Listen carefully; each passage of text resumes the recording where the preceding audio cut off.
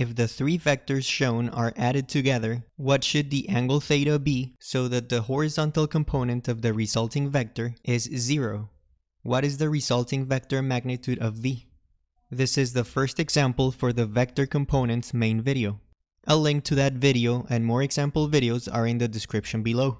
If the resultant vector v is the addition of the force vectors f1, f2, and f3, it means that the x component of the resulting vector is equal to the x component of those three vectors. Since f2 is a vertical vector, its horizontal component is 0.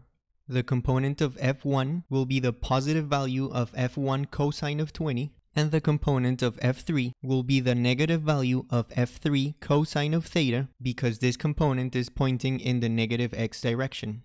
And since we want that horizontal component of the resultant vector to be 0, we can solve for theta and substitute the values to find that angle for f3.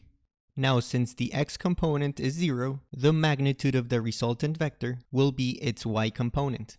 The y component of v will be equal to the addition of the y component of the three forces. The y component of forces f1 and f3 will use the trig function sign and have a negative value, since they're pointing downwards. Substituting the variables, we find the magnitude of the resulting vector v.